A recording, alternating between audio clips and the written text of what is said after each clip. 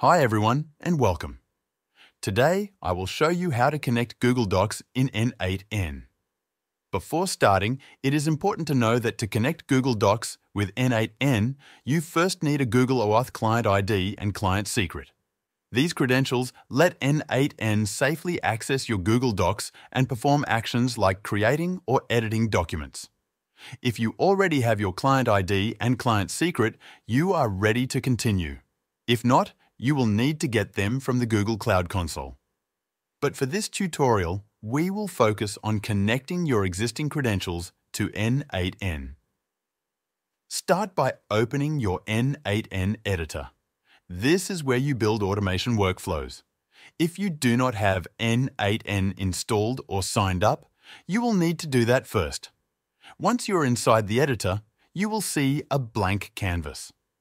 On this canvas, you can add different nodes that perform actions or trigger workflows. To connect Google Docs, click the plus icon to add a new node. In the search bar, type Google Docs and select it from the list. This will add the Google Docs node to your workflow.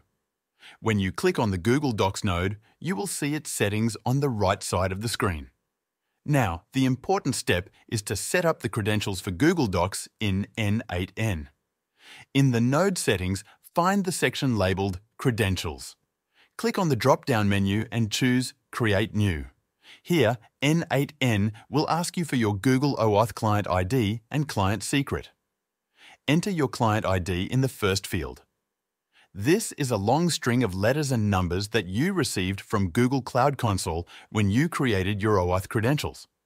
Next, enter your client secret in the second field. This secret key is also given to you by Google and should be kept private. After entering both the client ID and client secret, click Save. This will store your credentials securely in n8n. Now, your Google Docs node is connected to your Google account, but it still needs your permission to access your documents. To allow access, click the Execute Node button. This will start the authorization process. A new window will open asking you to log into your Google account.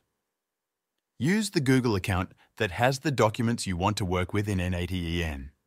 Once logged in, Google will ask you to grant permission to n8n to access your Google Docs. Read the permissions carefully and click Allow to continue. This step is important because it lets n8n interact with your Google Docs safely and securely. To summarize, connecting Google Docs in n8n requires you to have a Google OAuth client ID and client secret. Once you enter these credentials into n8n and authorize access, you can use the Google Docs node to automate many tasks with your documents. This integration helps you save time by automating document creation, updates, and retrieval.